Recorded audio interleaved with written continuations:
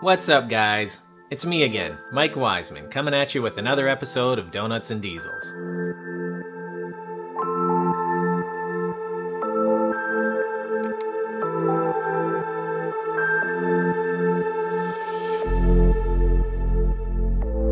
Dead rear. That's what all the haters call it. Yeah, I've called it that before as well. I just got a comment on one of my videos that compared Red Deer to a trailer park. Today's episode is going to be all about Red Deer, the cons and the perceived drawbacks of living here. So let's get into it. Media perception. Red Deer gets a pretty bad rap when it comes to media coverage. The first thing that comes to mind is those ridiculous Maclean's magazine articles that consistently rank Red Deer as one of the most dangerous places in Canada. In 2021, we ranked 3rd, 10th in 2019, and 6th in 2018. But this is the same magazine that ranked Edmonton as the 5th best city to live in, which is far more dangerous when it comes to violent crime. They have Brooks, Alberta as the 9th best city in Canada to live in. Brooks, Alberta.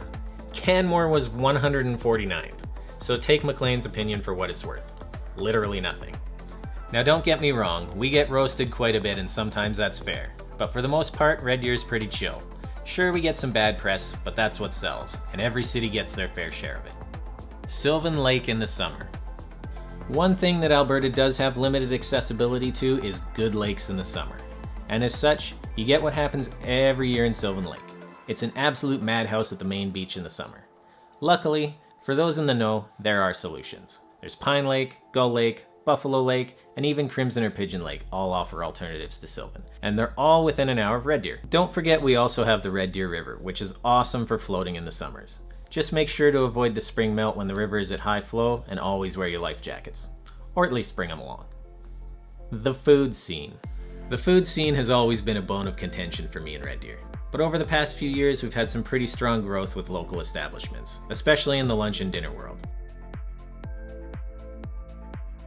For the longest time, we were pretty hurting when it comes to the breakfast scene.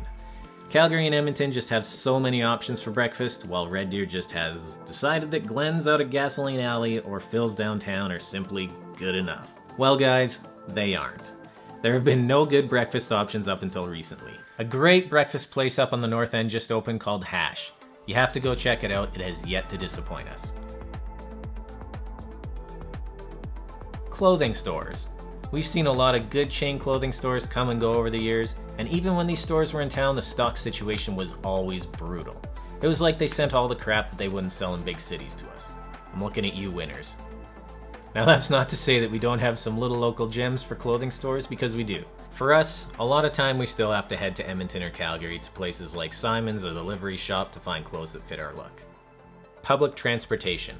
Now this one I don't have much experience with personally, because if I can't drive for whatever reason, I'll typically bike or walk, but word on the street is the transit system in town is not ideal. The routes aren't super direct, and the accessibility information online is inconsistent or incomplete.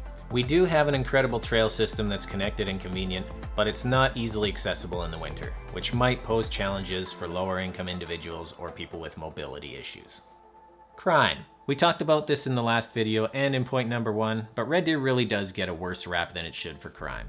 There's a super low amount of violent crime in Red Deer, and almost all of that type of crime is targeted.